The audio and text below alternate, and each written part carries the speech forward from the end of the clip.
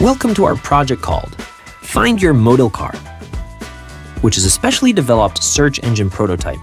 This guide will bring you closer to the main functions and features of this prototype.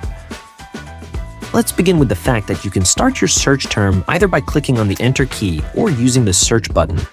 If we enter the search term Ferrari, we briefly see the smooth loading states, which bridge the waiting time until the data is loaded from the backend. If we enter Ferrari F40, for example, we receive the exact result from the full-text database connected with this application and will be displayed on the very top as the most relevant result out of 3 suggestions. Even if we make a spelling mistake, if we forget the letter R, the Ferrari F40 will still be displayed on top as this is the closest to the search term, in addition to the database with full-text search. This incorrect search term will be compared with a second database to get semantically related results. The user does not recognize the harmonious interaction of the 2 databases. To demonstrate the difference, only in this case we have included a spelling mistake in the semantic search, namely the wrong model in the description.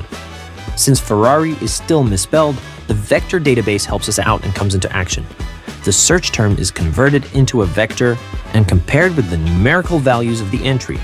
Therefore, the wrong description is displayed here to demonstrate that the vector database is doing its job. But if everything is spelled correctly, then the full-text search database will help us out and display the correct description now. Each vehicle is labeled with a picture made from us, the name of the car, and its year of release. There is also a description with information about the model as well as the approximate value. The search term is displayed in real time at the top of the URL. It is important that even if the page is going to be reloaded, the product is still displayed in the browser so that the search can be continued. By using both databases, this search application has the advantage that we can narrow down the search environment as well. If we search for Italian car, for example, we come across to the 3 most frequently searched models. If we also enter Alfa Romeo, we narrow down the search radius even further. And last but not least, if we add 1993, we get the model that most closely matches our search parameters.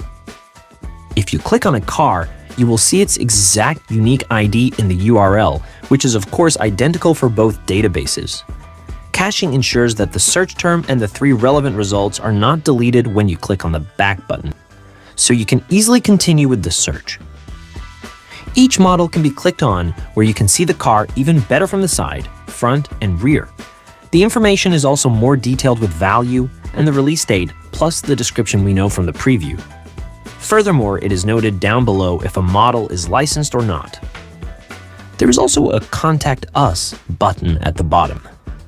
A click on it does open the email window, and you can contact us directly if you want to find out more about the model.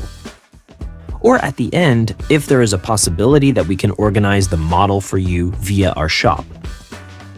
Stay tuned when we integrate the final version of this application into our website on toycarstatic.club later this year.